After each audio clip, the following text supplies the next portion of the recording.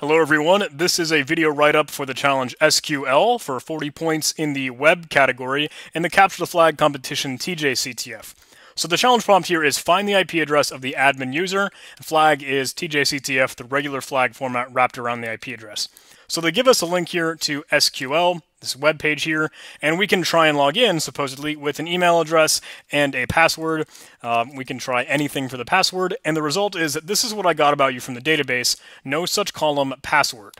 So you could try the typical or 1 equals 1 comment stuff, your typical SQL injection. You may have to go through to change the email type or input type to just regular text, blah, blah, blah. But the gist of this challenge is that it's not an easy breezy regular SQL injection like CTF problem.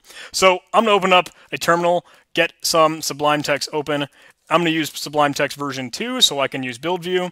And let's start to actually throw stuff at this level here. Let's import requests because we're going to be doing some web stuff. Let's grab the URL, which is simply SQL TJCTF. Paste that in here, and I'm going to get a session going on because those are handy in requests. S.close for good practice, and we can S.get URL or make that a variable here, and let's go ahead and print that out. Let's split this screen because Sublime Text 2 is handy and lets us do that. With our build output, we can set the syntax to HTML, and it gives us a bunch of junk, but the only really interesting things that we want are the results of the output when we log in. So let's go ahead and just cut this up to, let's say, I want to say like 175 lines, yeah? Okay, so let's just join what we will have once we try and split this. By new lines, let's go like 175 onward. So, oh boy, just at the very top. Okay, we'll get all that. And how much do we want to cut? Let's go 175 plus 18. So, okay, cool. Now we should just get only that stuff. Let's go ahead and make a post request just as it would expect. We can supply data here that we want to supply. Data to supply that we want to supply. It's expecting email, which we had supplied as please sub at me.com, and it was wanting the password, right? So we can set that to anything. Let's actually just use double quotes here for consistency. Sure. Okay, and it says, this is what I got about you from the database, no such column password. So here you could, if you particularly wanted to, use your SQL injection or 1 equals 1, etc. Try some other comments or kinds of strings, blah, blah, blah. But I didn't get a whole lot of success with that. And actually, again, props to and shout out to Moto, who did a lot of fuzzing and actually got some traction with this. He figured out that, what if password is noted there's no such column? What if I ask for something else? What if I got it anything like please sub, and it'll say, oh, no such column, that thing. So maybe that is our SQL injection vector, just like the second field that we're asking for. So he tried kind of at random IP address with underscores, and it says, none type object is not iterable. Okay, so that looks like there is a column for that IP address, that field there, but we need to actually get results from it.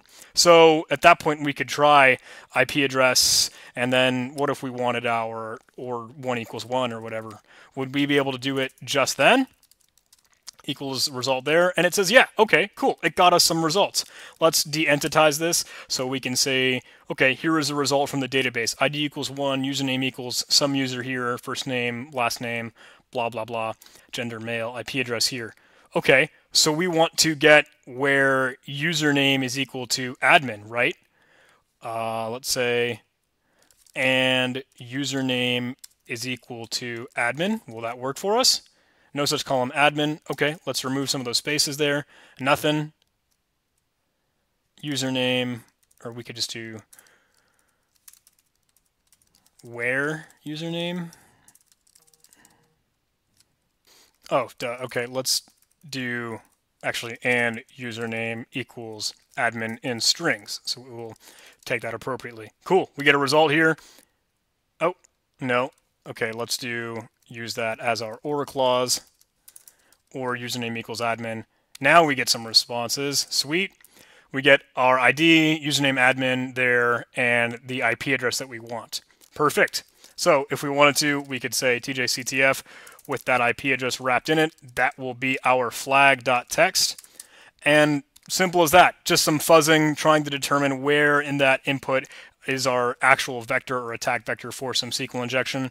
I did a little bit of like union selects in here. I did a union select 1, 2, etc., etc. I kept fuzzing this until I got a result, and then I actually was able to just, okay, now I can literally leak the entire database if I wanted to, but I just like select IP address from users where like username is equal to admin, and then I got that as a result, or not. But I did use that. Let me pull up the script. This is what I ended up using. Select IP address from users where username equals admin. So there is a little bit of tinkering you can do because SQL injection is pretty neat, and that's just anything that you particularly want to go for. I didn't end up cutting this one up, but I did get the IP address just like that.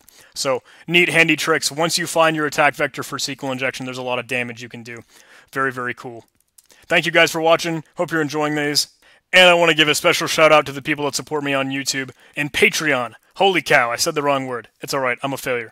$1 a month on Patreon will give you a special shout out just like this at the end of every video. $5 a month on Patreon will give you early access to everything that I release on YouTube before I release it. If you did like this video, please do like, comment, and subscribe if you want to see more CTF videos and programming tutorials. Hey, please join our Discord server, link in the description. Wow, this is cool. I've never done this that fast. Hey, thanks again, guys. Please see, I'd love to see you on Patreon, and see you in the next video. Later.